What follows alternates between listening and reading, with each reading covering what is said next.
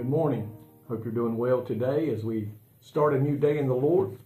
I pray you're excited about what today may hold for us as we live for Jesus Christ. And we're living in a world today where a lot of people do not have peace in their life, when it is possible to have peace. I know this world around us is full of turmoil and wars and rumors of wars and all kinds of things going on.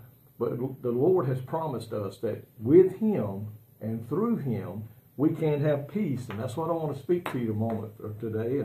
Found in Romans chapter 5, verse 1 and 2. Romans chapter 5, verse 1 and 2. And it says, "Therefore, being justified by faith, we have peace with God through our Lord Jesus Christ, by whom also we have access by faith into this grace, wherein we stand and rejoice in the hope of the glory of God." Justification through faith brings the believer various things. One is peace with God. And Jesus said, "I give you a peace, not as the world gives you a peace." The peace of the world is temporary. But the peace that Jesus gives us is there to stay.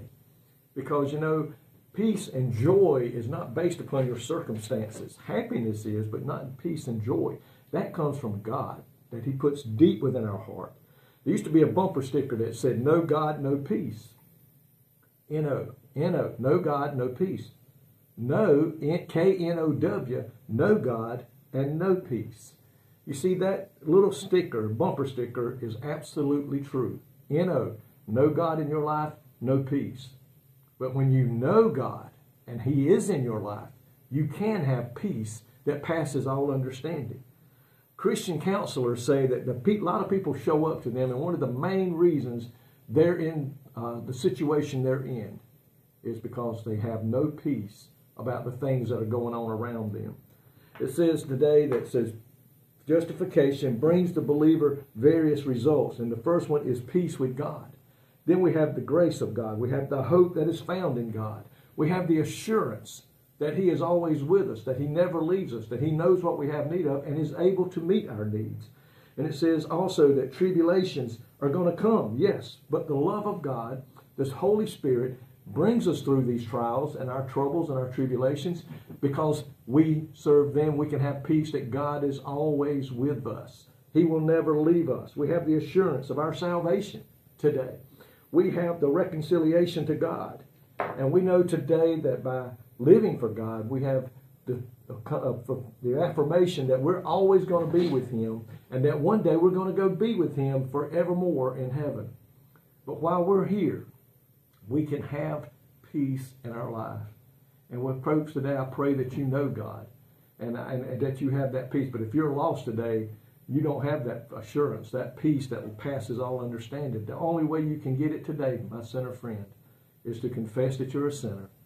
Ask Jesus into your heart. Tell Him you know that He is the Son of God, and you believe He came and was buried and rose again from the dead. And the blood shed upon Calvary will cover our sins. You don't have to name them. He knows them. Just say, "Lord, I am a sinner. I confess that I need You in my life." And you can have that peace that He tells us passes all understanding. And folks, there's nothing like it. That when the world all around you is falling apart, you're in the peace of God. And you have the strength that God gives us to get through these times of trials and troubles. God, I thank You this morning for Your promise that by knowing You, we can know peace.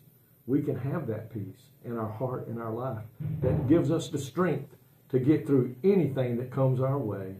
I pray that those that may hear this and don't know You will give their life to You, that they can have that peace. And those that do know You can be assured that peace will always be with us. You'll never leave us and forsake us, but You'll go all the way, it says, to the end. In Jesus' name I pray today. Amen. May God richly bless you today is my prayer.